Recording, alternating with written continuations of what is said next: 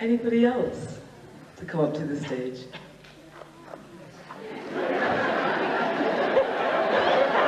I've actually got people walking out in fear of their lives.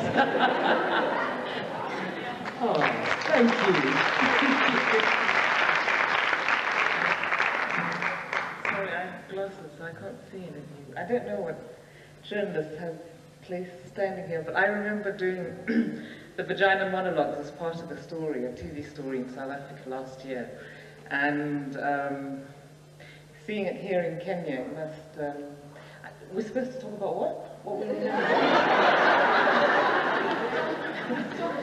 doing? The fact that we're all here laughing, having a wonderful time. I've seen some extremely shocked faces, some very angry ones too.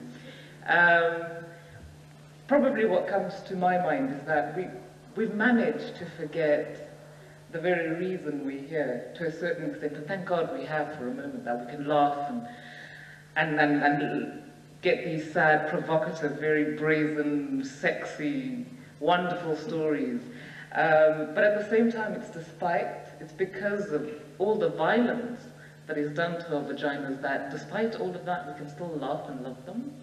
I hope that all of us go tonight, even those who are shocked beyond understanding, that yes, we do exist, you know, and it's shit. So thank you all very, very much. And that short skirt has to rule the streets. Yeah. Thank you.